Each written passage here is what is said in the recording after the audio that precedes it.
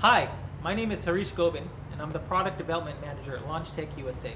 Today I'll be giving you a functional and a user overview of our latest oscilloscope product and how it works with our professional line diagnostic tool, the Launch X-431 Throttle III.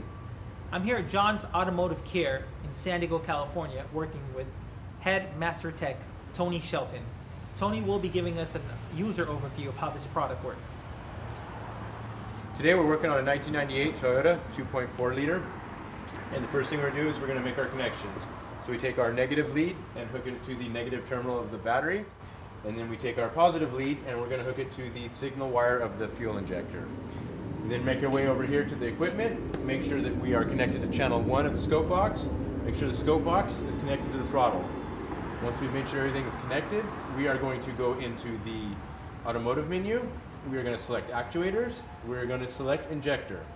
We're then going to press OK. And once we're here, we are going to start the truck so we can get ourselves a live signal. So Tony, can you explain to the users what we're seeing on the Throttle 3 interface screen? Sure. So what you're looking at here is a textbook with injector waveform. So here you have your PCM pulling it down, which is your injector on time. Once the PCM releases it and the magnetic field collapses, this is your inductive kick. And this right here is the returning the battery voltage. So this is the sign of an injector without an issue. Everything looks good here. One of the things that's nice about this Throttle 3 is you have one-touch adjustment of your time base, and right over here of your voltage.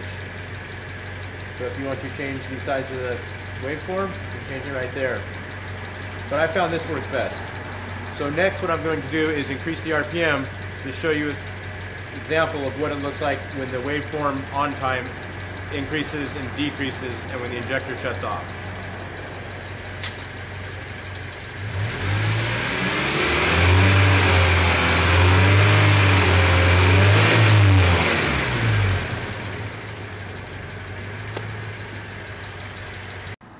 Thank you for allowing us to give you a functional overview on the Launch oscilloscope product today.